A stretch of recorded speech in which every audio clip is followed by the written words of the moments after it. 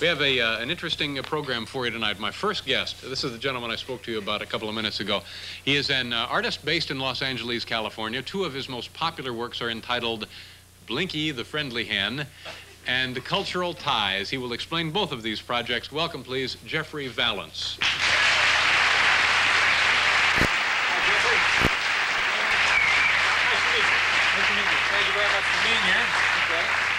I must say, regardless of what it is that this turns out to be, I love the name Blinky the Hen.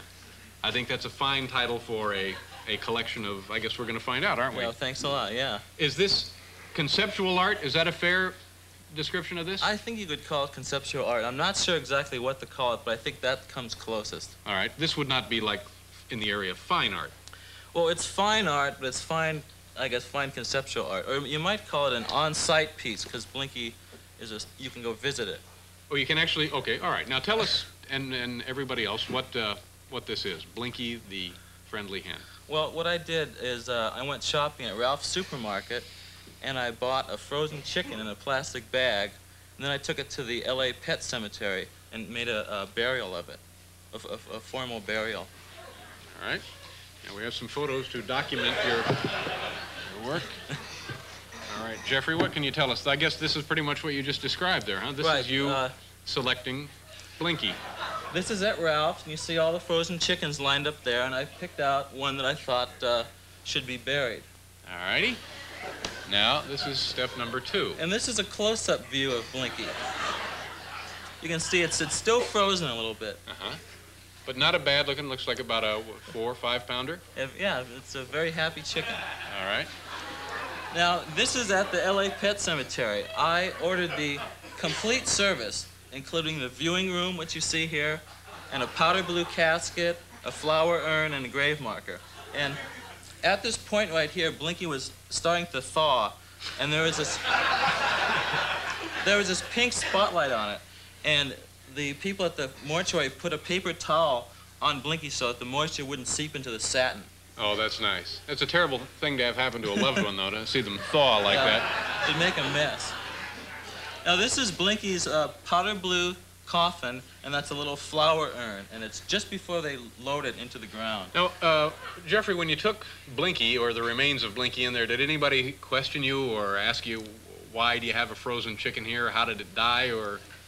Yes, I'll tell you what I did. What I did is went to the bank and got cash, $100 bills. So I paid for the whole thing in advance, and I left Blinky in the car in a box. So I had signed all the forms before they ever saw what the chicken looked like.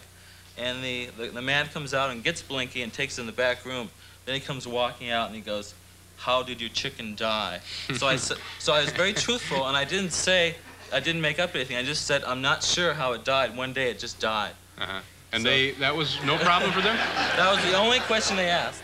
And it didn't concern them that the Blinky had been frozen and dressed for No. a picnic or whatever They never asked about that. All right, let's see, what are we up to? Okay, you showed us that. That's Yeah. the little coffin and sort of... Does this come with perpetual maintenance and everything? Yes, it does. Yeah, they mow the lawn and change the flowers and everything. Is this the one off the Ventura Freeway in Calabasas? Yes. All right, I've seen that. And it's a big place, isn't it? Yeah. All right. This is Blinky's grave marker. Bring the friendly Blinky. hand, yeah. And at the pet cemetery, you always have to have a little line underneath your animal's name. Like sometimes people say, "Our little loved one," or "Daddy's little baby," or something. So I came up with the friendly hen. Well, I like that. I think that's a fitting tribute to Blinky. Okay, and then now this is interesting. This is what all of this cost you. Here's the expenses. All right, this is the itemization of the expenses. And now this Jeffrey, this heading here of meat, would that be the friendly hen? that's Blinky. That's the friendly hen, all right. And that so $217. Now the lot, this is interesting. This is relatively, depending on how you look at it, inexpensive or just a ghastly expense. $55 for the casket. Interment, $55. Now the vase? That was free. No charge, all right. The marker was $62.40 for, so you buried a friar for about $2 1/4. Yeah. Now, do you go back and visit Blinky? Yes, I visit Blinky on the holidays, especially on Christmas. I have this special Christmas tree that I put up each year that's all decorated with little birds and things. That's very nice. Do other people come and admire the stone and so forth? Yes, they do. The people at the pet cemetery come almost every weekend, and I go and meet them. And some of these people, you know, every week they said they're going to come and pray for Blinky. Well, that's very nice. All right, now, so that's the story of Blinky the Friendly Hen. Now, the other project that I mentioned is correspondence art. Tell us about that. Okay, correspondence art, it deals with the mails, and I want to get a response by writing a letter to somewhere, in any place in the world, different things I try each time.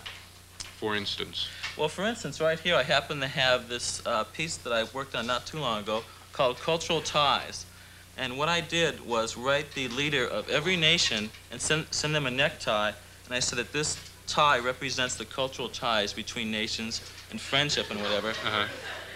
And I asked them to do a cultural exchange and send me their personal necktie that they've worn. This one happens to be King Hussein's. Oh, really? But yeah. Yeah. It's a very nice tie. Now, you want to show us the other ties here? Yeah. Okay, let's tell you what, Jeff. Let's do a commercial, and then we'll come back and take a look at the rest of this gentleman's ties here. We're talking about correspondence art, and we'll be right back.